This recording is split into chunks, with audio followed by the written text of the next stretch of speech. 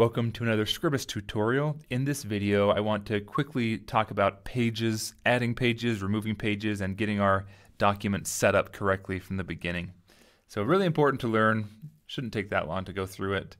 But to get started, let's go to File and go to New. And we have this these options we're presented with.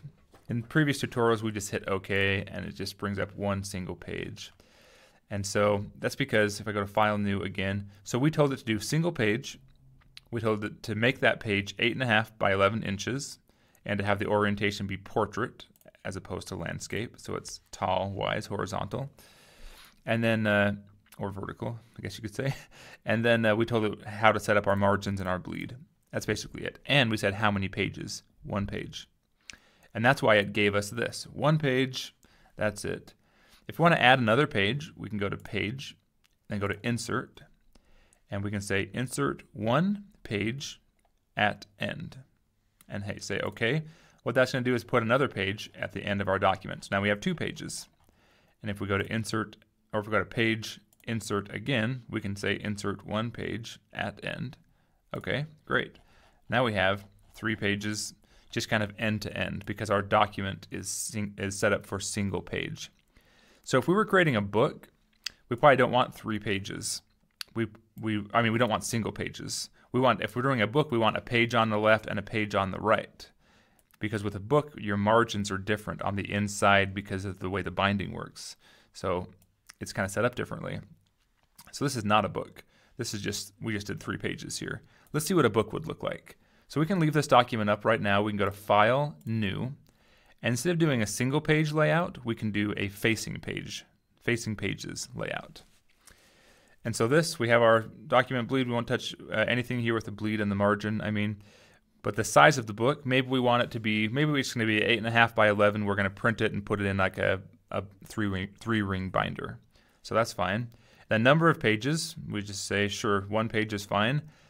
First page is right page or left page.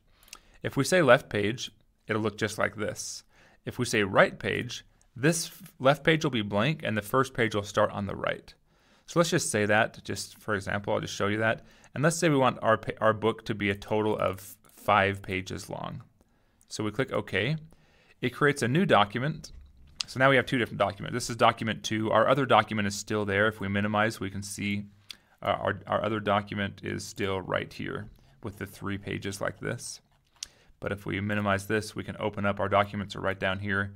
I believe this is our book that we just created. So our first page is on the right-hand side, and then we have our 2 pages. So we have page 1, page 2, page 3, page 4, and page 5.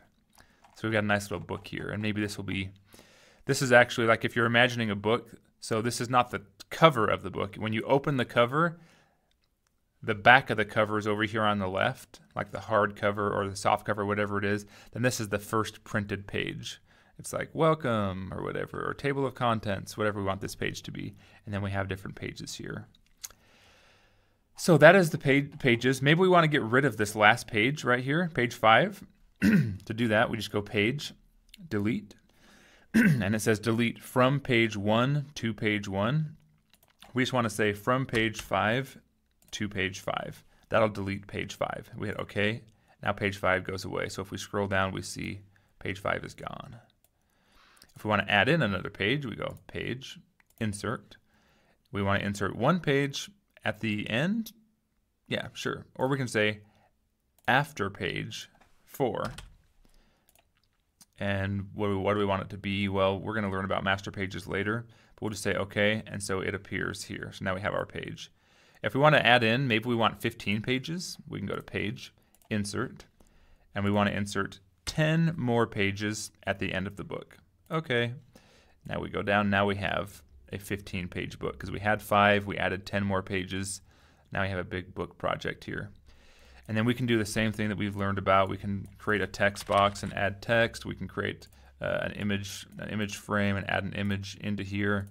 And we can just start going with our book. But I just wanted to show you that's how we do kind of page control within Scribus. Then also, if we look down at the bottom, it tells us what page we're on. So there's a kind of a red outline. I don't know if you can see it on this video, but whatever page you're clicked on kind of becomes highlighted a little bit. And we can see this is page 2. I can go forward to the next page and just keep going forward to each page. I can go back to the very first page. If I click this button, it goes to the very last page of the book.